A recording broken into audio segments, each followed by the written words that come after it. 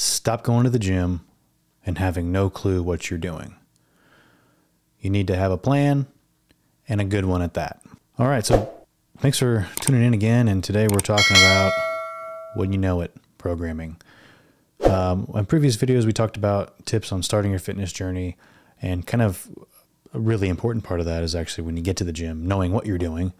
And so today we're going to cover some of those things on what to consider when programming your own exercise plan or your own exercise program for that matter. All right. So designing your workout plan. I don't know how many of you are starting a new program, or maybe it's your first time in the gym, or you've been in the gym before and you kind of have an idea of what you're doing, but never really understood what splits are, or what exercises maybe pair better together, or just a general sense of what do you do when you show up. You see these giant dudes on the squat rack squatting 400 plus pounds, deadlifting 400 plus pounds, benching a ton of weight, a bunch of machines at the gym, a bunch of cardio equipment, dumbbells, kettlebells, bands, TRX straps, what have you. There's a whole plethora of different gym equipment. And if you're someone who's new to the gym and you have no idea like what any of this stuff is or how do you get started, well, this video is for you. One thing that we need to consider or ask ourselves is, what is your training experience? And, do you even understand like basic exercises? Like I just mentioned, the squat or a hinge, which is kind of like a deadlift movement, pressing and pulling or rowing, as we would call it. And to compound that question, how many years have you trained? Also, have you ever utilized a trainer or a coach, or have you even gone to like fitness classes before and done some of these movements? If you've answered no, or you have zero experience, then we're gonna have to start from square one, which is totally fine because everyone has to start somewhere. The guys you see at the gym that are bench pressing, squatting, deadlifting a ton of weight, they started from square one as well, learning how to do the movement and figuring out how to design a program that's going to get them to the level they're at, where they're bench pressing, deadlifting, squatting a whole lot of weight. Everyone's got to start somewhere. Even the guys you see that are Olympic weightlifters, or, even like the guys in the strongman. One of the biggest things is kind of understanding what even splits are. I mean, I've said that already, and some people might even be like, I don't even know what that means. Like split, what are we splitting? So a split's basically, it's how we're going to organize our training regimen for a given workout. It's going to help us determine training frequency. How many days per week are we going to work out? Not everyone can lift 6 or 7 days a week, nor should you. But that's for you to decide in your own lifestyle. How much time can I allocate to going to the gym and exercising?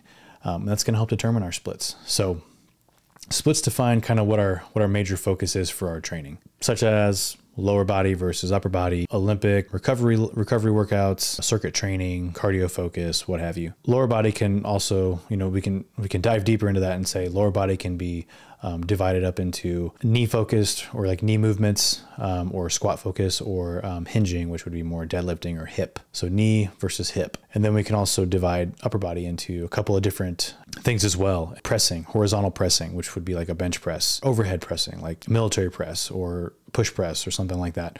Or we can do a horizontal pull, which would be more pertaining to like a row. Or we can do overhead pull, which would be like, cable pull downs or even pull ups. So kind of what splits help us do is they kind of help us have a theme for what we're doing that day, in that week. People that are well versed in the fitness industry know that there's different kind of cycles, like mesocycles, microcycles, macrocycles, which kind of pertain to like all the way down to like a day, to the week, to the month, to the phase, and to the year. But that's more so for more advanced lifters or people that are involved in college athletics, stuff like that, that they have to train year round. Again, you're training year round too, so this does pertain to you as well. Something else to take into consideration outside of our splits. If we have a good understanding of what our splits are, and having a theme and our training frequency, that's something you need to kind of decide. What kind of time commitment can you make? Everyone's busy, they have families, they have jobs, they have social lives. So being realistic is going to help determine your splits and help you design a workout program that is going to make the most sense for you and benefit you the most. So the next thing that we're going to kind of talk about is, volume. Volume matters a lot. Going into the gym and trying to do like 10 sets of 10, like the old German style volume training, really isn't that effective, and it's going to burn you out pretty quick. It's going to leave you crawling out of the gym, which that's not the idea of going to the gym or training for that matter, is not trying to kill yourself to get stronger or in better shape. Total reps for a given movement is important for recovery and avoiding what we would call overtraining, where we can actually overtax our muscles and, more importantly, our central nervous system, which is going to be the driving force behind, strength. Another thing that we can talk about is like compound lifts, like the squat, deadlift, bench press, anything that's multi-joint, that's a compound. It's not a single joint exercise.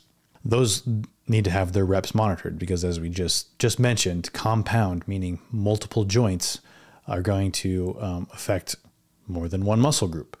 And so monitoring how much weight and how many sets and reps that we're doing for those movements is going to be important throughout the week.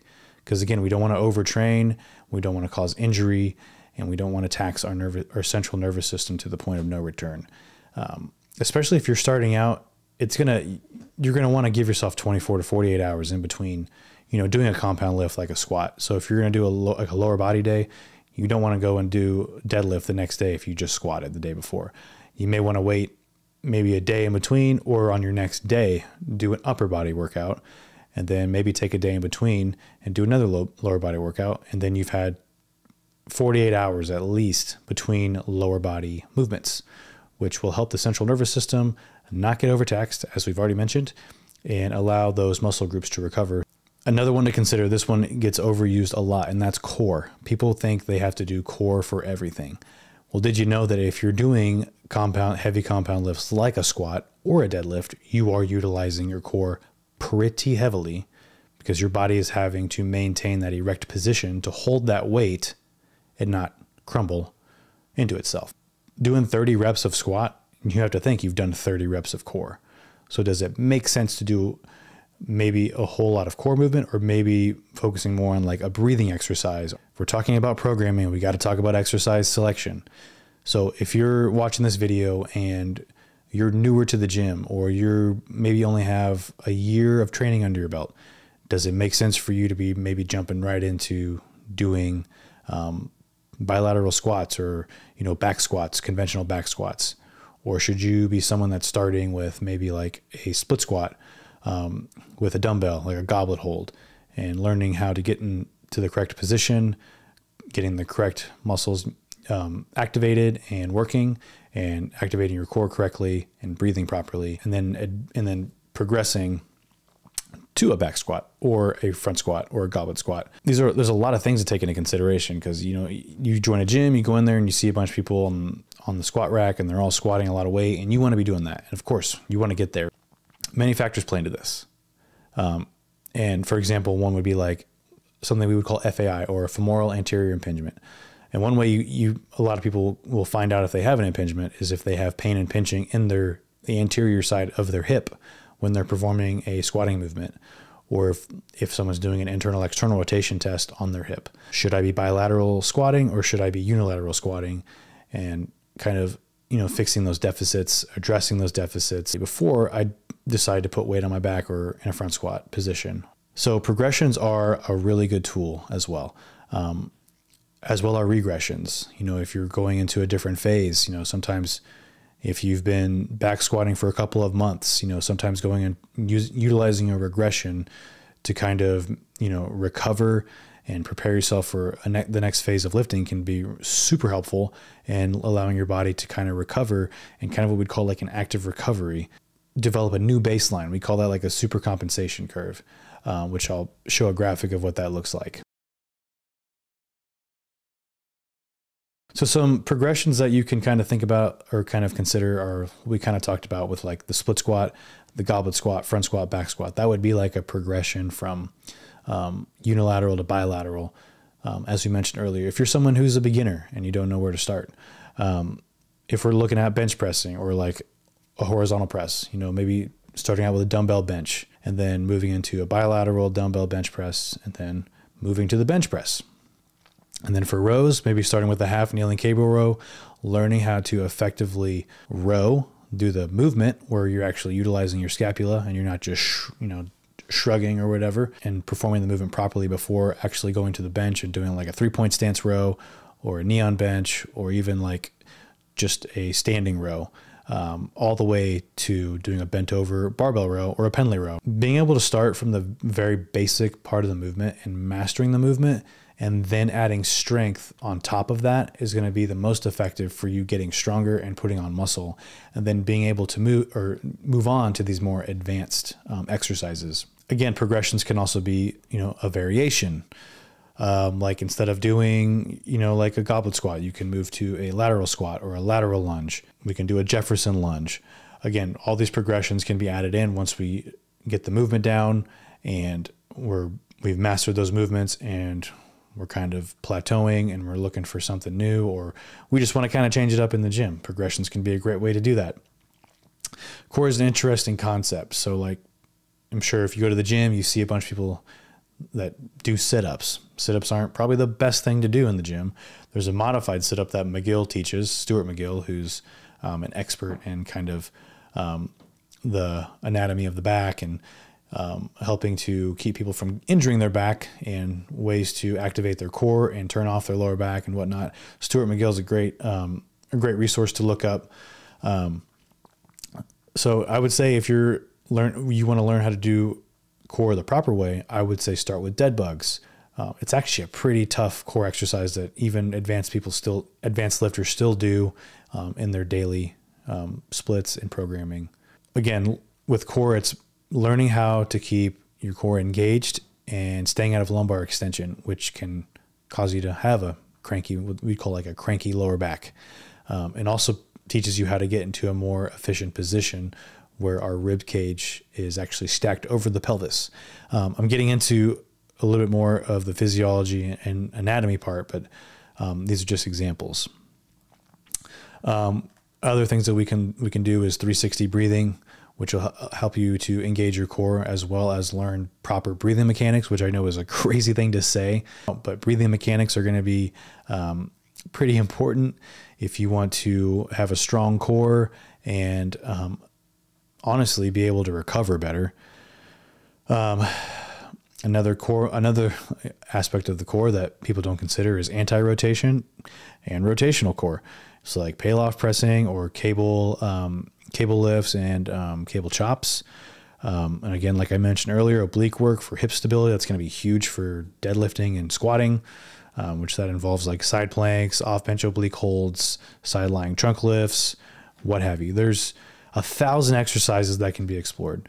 And when it comes to programming, there's 1,000 ways to skin a cat, but there's also more effective ways to programming and exercise selection and controlling your volume and monitoring your volume, again, so we don't overtax the central nervous system and make life miserable and therefore make it so you don't want to go to the gym. When it comes to, again, like I mentioned, there's 1,000 exercises to be explored, 1,000 ways to skin a cat. We do not want to get the carriage in front of the horse. So we want to be able to effectively select the appropriate exercises for ourselves, for our skill level, and for our ultimate goal. Another thing that gets people in trouble is having this 1 rep max mentality, where we want to go into the gym, we want to lift as much weight as we can for 1 rep. We kind of call that like ego lifting, EGO, not eagle. Sounded like I said eagle, but ego lifting, which is a great way to get hurt. So instead, what we should focus on is, let's say one day you're squatting 225, you get it for 3. And it's like one of the hardest things you've done. It's a 9 out of 10 on the rating of perceived exertion scale. And let's say you come back 2 weeks later and you're able to get it 5 times. That's the kind of progress you want to be making, turning like a 3 rep max into a 5 rep max. Let's lift for longevity, not for ego. All right. And so here's some things some easy templates to consider for your splits. Again, it's all going to depend on how frequently you want to exercise. So like a 4-day split is super simple: 2 lower body, 2 upper body. You can have a squat day, a deadlift day, a bench press day, and then like a overhead pull or a horizontal pull.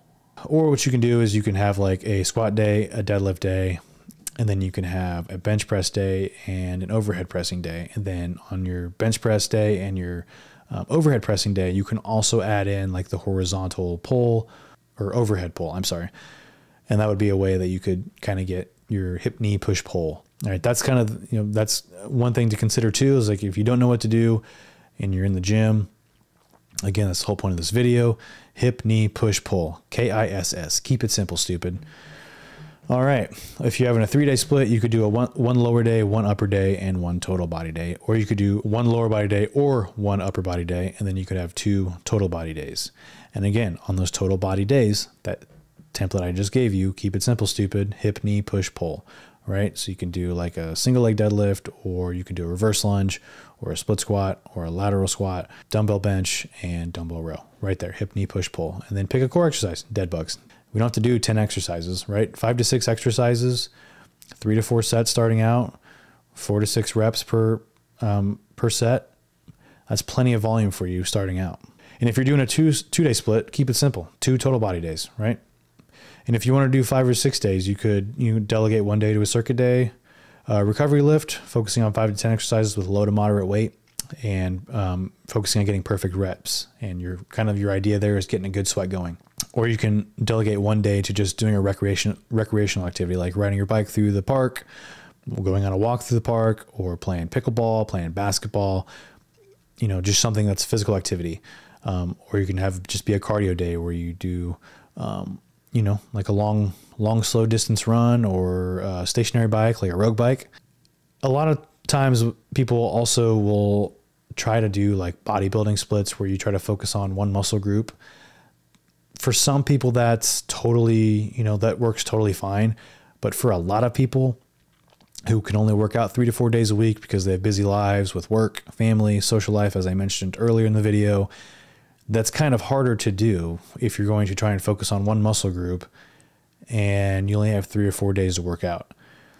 So that's why focusing on more of like upper and lower body movements as the theme for the day, and then building it from there, can make it super easy. And like if you're doing a lower body day and it's a squat day, you can have it be like your squat lift is going to be a goblet squat.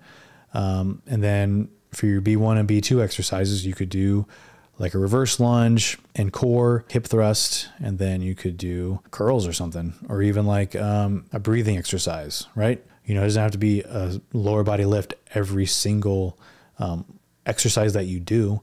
A lot of times what you want to do is mix in accessory work, right? Like the breathing mechanics, like a trap raise, single joint that's not going to be super taxing, or even doing like curls and triceps and stuff like that. And so for like a squat day, you could do like a single leg RDL to start. You can start with an RDL, learning the hinge movement, and you could have your B1, B2 be like a split squat, or a forward lunge, or a lateral lunge, or a lateral squat paired with like a side plank. And then after that, you could do another one of those exercises that I just mentioned, and you can pair that with a breathing drill and call it a day, or triceps and curls. And for your upper body day, you could do dumbbell bench press. Your B1, B2 could be half kneeling cable row with a core exercise like a pail-off press, which would be the anti-rotation. And your C1, C2 could be push-ups, band resisted external rotation. And on your overhead day, you could do half kneeling overhead dumbbell press, single arm half kneeling overhead press. And then you could do half kneeling cable pull down, single arm, or you could do both arms, or like a lat pull down. You could couple that with another core exercise. You could do dead bugs again, or you could do bear crawls, slow bear crawls, bird dogs, McGill single leg crunch, and you could couple that with a standing cable row. All right, well, thanks for checking out this quick video on programming. Just wanted to make something quick, get some more info out there. If there's anything else that you want me to cover, then go ahead and drop me a comment, message me, whatever. I think future videos I'm going to cover some volume, go in more in depth than that, and the different kind of volumes that we kind of focus on with training. I can go into more squatting, video on squatting, video on deadlifting. So we'll probably we'll venture down those avenues here in the future. But this is YouTube, so I have to say, give me a like and a subscribe, and we'll see you in the next one.